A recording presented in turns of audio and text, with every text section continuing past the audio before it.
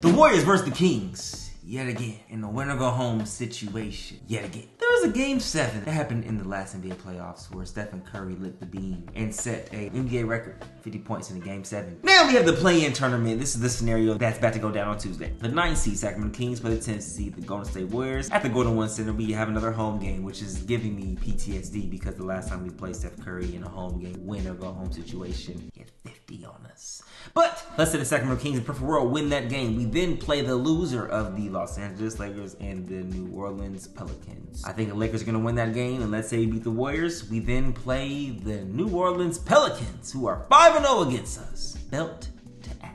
So back to the Warriors and Kings matchup. I'm going to give you guys everything you need to know. The 4 matchups this season, there's been an average of 2.7 point differential. The first time we played them, we lost by 8 points. Game 2, lost by 1. Game 3, won by 1. And Game 4, won by 1. Tied 2-2 going in Tuesday's play-in tournament. We don't have Malik Monk. We don't have Kevin Herter. I'm gonna harp on those 2 points in a little bit. Let's go over the players and their stats in this series. This season, Steph Curry's averaging 31, 6, and 4 on 53 and 46 shooting splits. But he is averaging 4 turnovers per game, which is very good for us because we like to get in transition. If we can force Steph Curry to throw 4 turnovers, we have a great chance of winning that game. If he takes care of the ball, his assist to turnover ratio was, let's say, 4-1, we're cooked because we thrive on turnovers. Klay Thompson is averaging 17, 4, and 2 on the season series against Sacramento Kings, 44 and 33 shooting splits. In a perfect world, I would hope Klay Thompson beats us. Actually, he gave us 60 on 11 dribbles. Draymond Green is huge in this series because we saw what happened in the playoff series last year where he and Kevon Looney limited Domantas Sabonis immensely. The thing about Draymond Green is it's not even the stats. In every game he's played, he's been a +5 on a plus-minus charge, which means in games that are won or lost by 1, 2, 3, 4 points, and he's a +5, when he's on the court, they have a great chance of winning those close games. Don't forget that. Those are the 3 primarily I want to focus on the Golden State Warriors side. Now let's move to the Sacramento Kings side where we have Domantas Sabonis, who's averaging 17, 11, and 9 while shooting 51% from the field. But on the season, he's shooting 59% from the field. So like I said, against the Golden State Warriors, they magnify his game so much. I feel like they make him think a little too much on the offensive end to where it could hinder our offensive abilities. I will say this though, we do have De'Aaron Fox, who has been playing exceptionally well against Stephen Curry and the Golden State Warriors this season, averaging 32, 5, and 5, shooting 50% from the field and 42% from 3. The thing about De'Aaron I actually like in this series is that game 7, he didn't play very well at home. I'm thinking he's thinking of that in the back of his mind going into this winner go home situation here, and I know we're going to see a De'Aaron Fox masterclass on offense and defense, who he is tied, by the way, for the most steals per game, which his steals aren't passing lane steals, it's on ball 94 feet steals, which translates in my opinion to an NBA all defensive team, which makes him a supermax player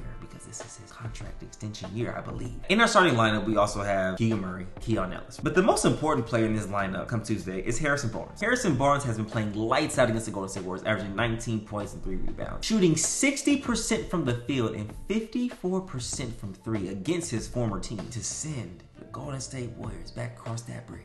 What better way than Harrison Barnes having a masterclass performance against the Golden State Warriors? I will say this though, I think it was about game 3 or game 4 last year where he just said F what the coach drew up and took his own hero shot against the Golden State Warriors, and that lost us the game. Then it could have lost us the series. So I just hope he plays well, and when it comes down to crunch time, give the ball to De'Aaron Fox, and Harrison, you get out the way. Unless you have like 30 points, Harrison.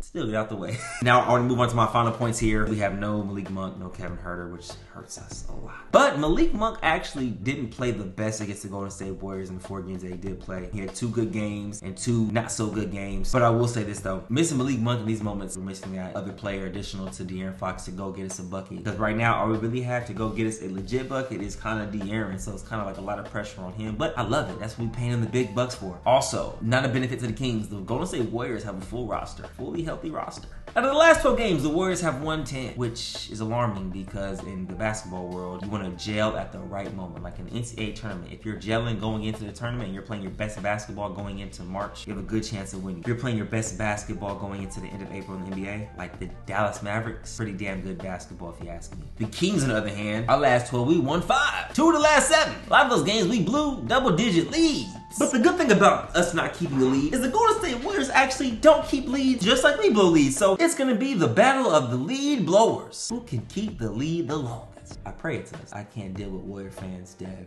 Devin Williams, yeah, I'm talking directly to you, brother. You better hope we don't win Tuesday. Don't block that call when I make that call to you.